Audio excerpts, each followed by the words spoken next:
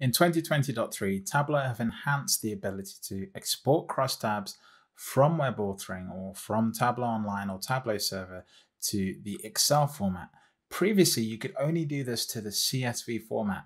And of course, most people open that in Excel and so therefore thought Excel export was already available. But the difference here is that with Excel export, we actually maintain and preserve some of the formatting that we get in Tableau a little bit better. Okay, that's a long-winded explanation for this feature. Let's just try it out now and I'll show you how it works. Right now, you can see here I'm on Tableau Online. I've got my Superstore workbook. And the first thing I'm going to do is just go to the overview. And I'm essentially going to export the crosstab for one of these views.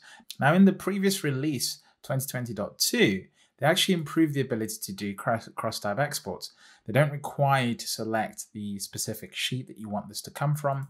Instead, when you hit the crosstab, it actually asks you which sheet you'd like to export information from. And so I can actually choose the map in this case. You can now see the new feature here, which is Excel rather than CSV.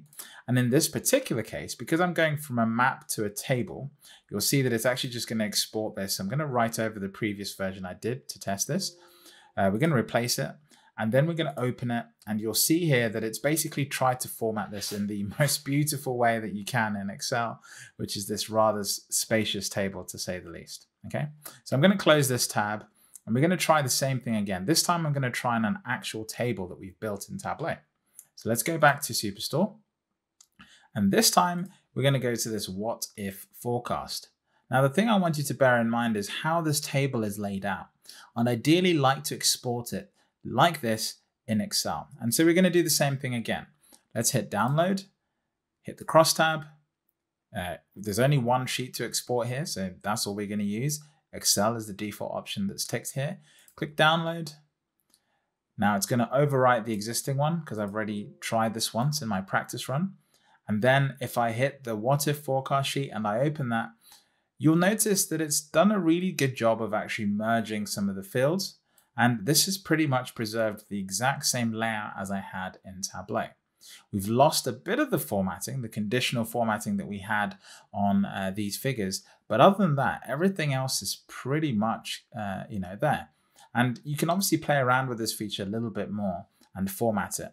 Over here in Web Edit, I actually can't do that much formatting. If I go down here to edit, you'll notice that the formatting capabilities that we get in desktop with headers that we can just do by right-clicking here aren't available just yet. So that's maybe something you want to do in desktop.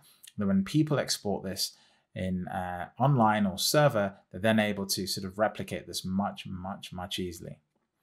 Okay, that's pretty much the feature in a nutshell. You can obviously play around with this a little bit more. In my tests, I've actually been able to get quite a lot of the formatting of the table to come through in the Excel. So it's going to definitely improve the experience of exporting crosstabs from Excel. So users who are used to the Excel format will probably find they have a happier time exporting data from Tableau, which is never a great outcome, but nevertheless, it's something that people ask for, so Tableau have provided.